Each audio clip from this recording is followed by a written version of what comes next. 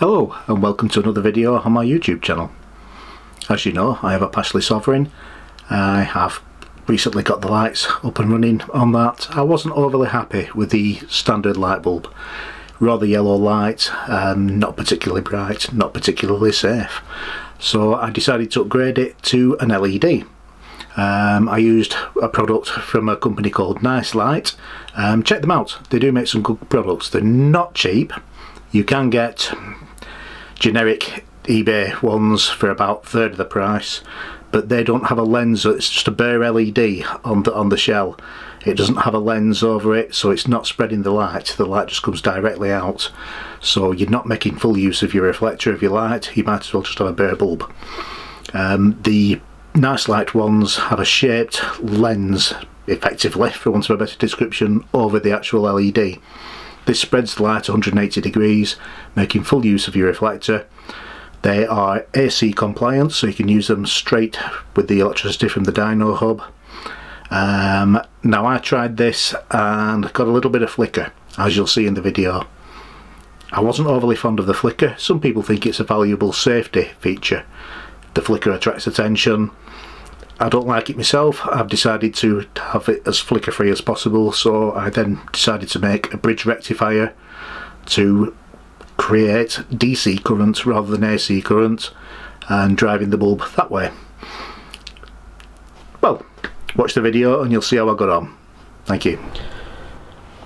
Okay, let's see what the incandescent bulb.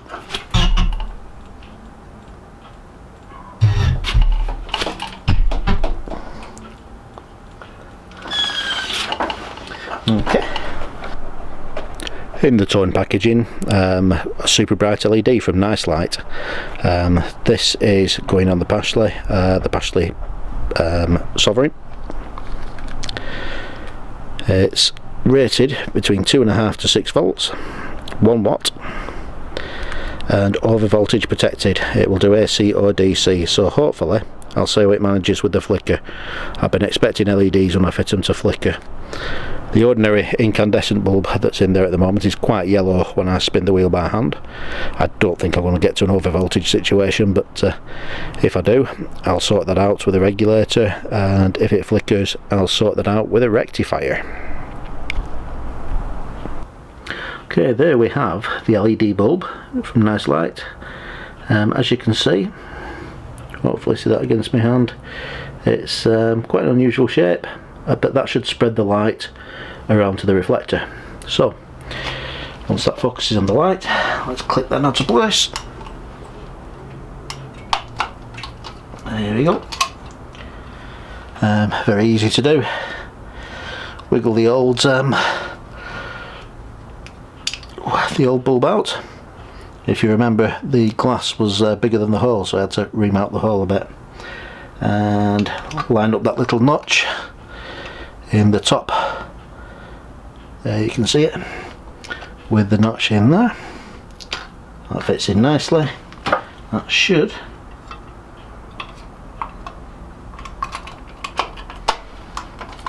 that stays in place. That's in. Now to test the brightness. Here we go.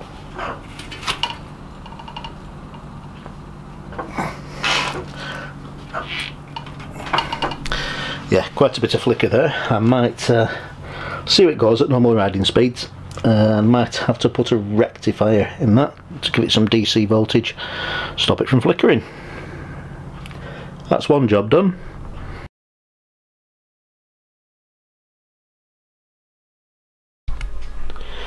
Well, I've taken the headlamp off.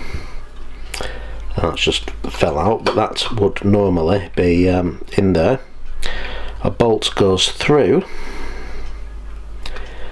which attaches it to the metal bracket, which attaches it to the frame. Now the AC generator, the dyno hub, actually sends part of its electricity. It's directly connected to the frame. So if I were to just put a rectifier on this, it would effectively be short-circuited, because the tip of the bulb is effectively shorted out to the frame. So you've got a mixture of AC and DC going on. It just won't work properly. So to isolate this, basically the tip is connected to there. You can see a washer there. I'll just try and zoom in a little bit. Now there was a brass bush going all the way through, which when I try and split this open with one hand, there, as you see, that was connected to the brass tip, which shorted out through the bracket and to the frame. So to isolate that, I've took out that brass bush. I'm going to put the bolt through with a little bit of heat shrink around the threads that are going to be in this part. That will isolate that. I've cut the wires short to leave me plenty of wire on the bike, and I've got some red and black wire which I'm going to solder into there, and then I'll make a bridge rectifier circuit and a little small capacitor. You can use a huge capacitor which lights as a stand light, but I've not got one and I can't be bothered ordering one, so I'll just make a normal one, and it can light up when I pedal, hopefully without any flicker. Okay, well, I've dug the soldering iron out and my glasses, reading glasses. Very difficult to see what I'm doing these days, but something that used to take for granted, close vision, has gone. So I need glasses to see distance and glasses to see close. Just the way it is. As you age, things get worse. So I've soldered in the wires in the appropriate places. Red is going to the tip of the lens. Black will be going to the outer of the bulb. Sorry, not the lens. This will be insulated from the frame, so I can crack on and make the rectifier. Well, the bulb hole unit is now clipped back together as its red and black wires attached, and it's this hole at the back. That's where the switch goes. It's not held in place very well. It's just basically a very basic contact in there, and that's held in place by the headlamp shell, the gap at the back, just held in place by its own gravity, if you will. It works, it's effective, cheap to manufacture, I suppose. Well, let's crack on.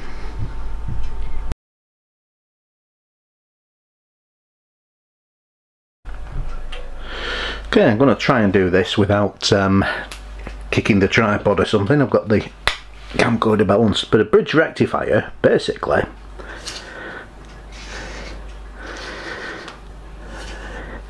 if we have 4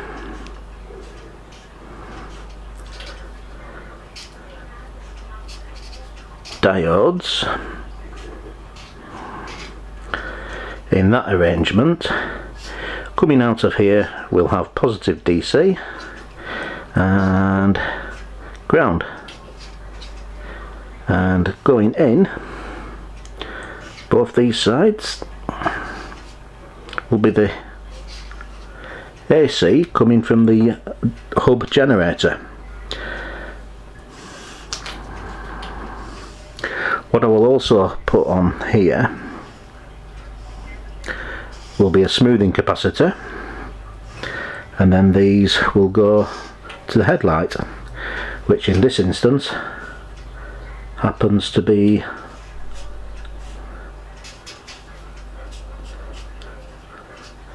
an LED. Right, looks simple enough, doesn't it? Yes, bridge rectifiers, you can actually buy these in one package, so one plastic package with 4 legs sticking out, telling you which are the inputs, which is plus and minus. I've got 4 diodes which I'm going to use.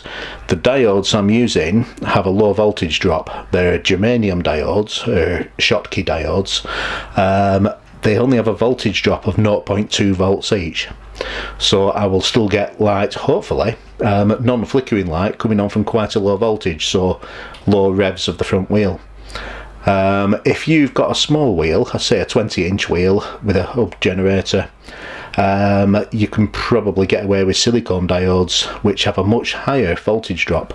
They will drop about 0.6, 0.7 volts each.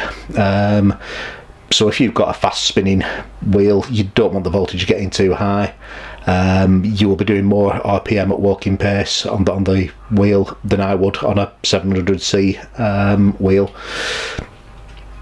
So the voltage drop is less important in that case. Even at quite high speeds, my revolutions, the wheel will be, you know, fewer revolutions per mile than a small wheeled bicycle would. So yeah, hopefully my theory's sound.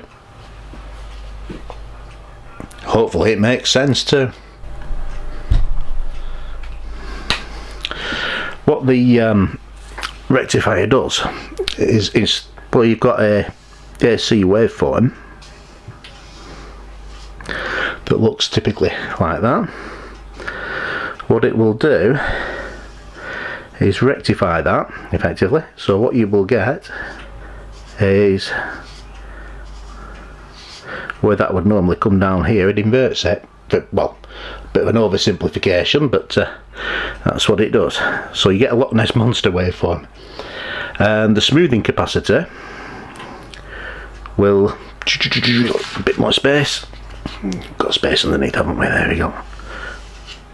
Each of these peaks will not get a chance to drop as far.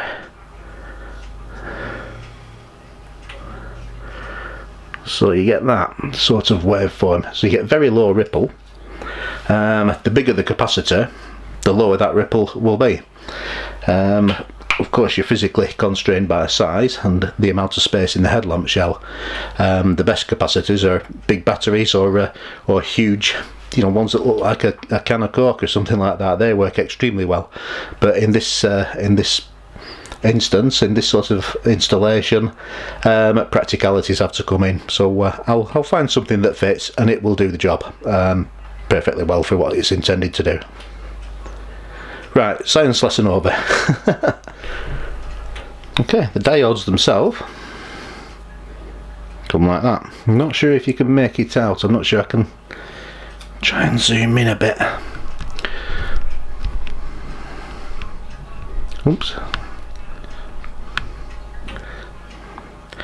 Not sure if you can see there, but there's a silver line on this side which represents the straight line.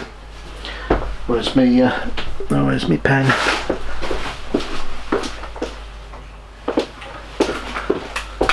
So the silver line indicates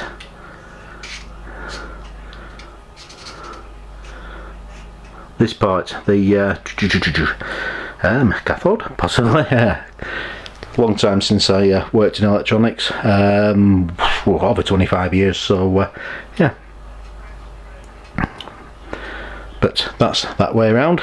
So if you remember the diagram I did earlier, I've done a very literal translation of it, because I'm going to wrap this up in tape. It'll be firm enough once it's excuse me, once it's all soldered in place. There we go. These leads will be trimmed off afterwards. Need to solder those in place, put a capacitor across there, feed me AC in, take me DC out. Yeah, then we should be up and running. Capacitors look like this. 2 leads. This is an electrolytic capacitor. It is polarity dependent, so the stripe on them usually goes to the negative. In this case it does. They are measured in farads. This is a 1000 microfarad, so basically 1,000th of a farad in that case. It's rated at 16 volts. Make sure you use a higher rated voltage than what you actually need, then it's more than capable, well within its tolerance limit. So that will go across the bridge rectifier once I get the soldering iron warmed up again. Okay, that's done. It's a bit rough and ready. That's ready to go in the shell once the switch is held in place, and a little bit of fiddling and jiggery pokery to get it in place. Then I need to wrap this in gaffer tape or something just to insulate it. These 2 wires, oops, are where the AC wires will join. Doesn't matter which way around because it's AC, and the rectifier will sort that out and give me, hopefully, smooth DC current to allow the LED bulb to work on a non-flickering basis. I'll also put the insulated bolt, need to sort that out, so that's ready to attach. But yeah, next stage, build up the light. Just show you the insulated bolt, Allen bolt, and you could either use gaffer tape, insulation tape. I've used heat shrink tubing, just yeah, got some heat on it and shrunk it over the threads. That will insulate it completely when it goes through there. Otherwise, I'm not sure if you can just about see where that little copper bit, let's see if we can, I'll be able to see it better there. So that would otherwise short out on the frame and completely spoil me DC. I'll be back to AC again.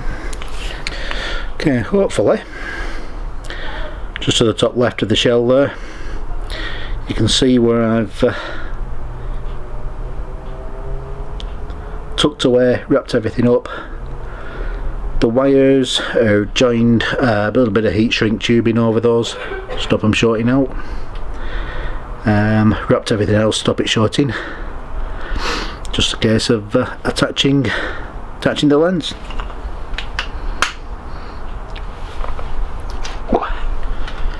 Yeah. Just be careful the bulb doesn't fall out.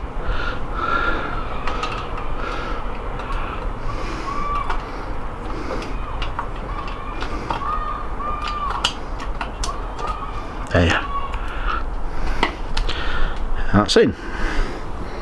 Excellent.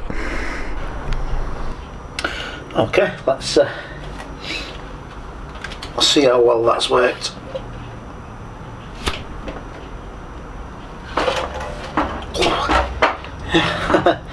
Pretty well.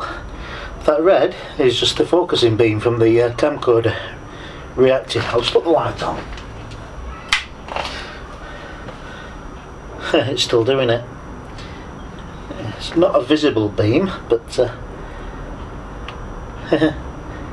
picking it up from the camcorder. How strange.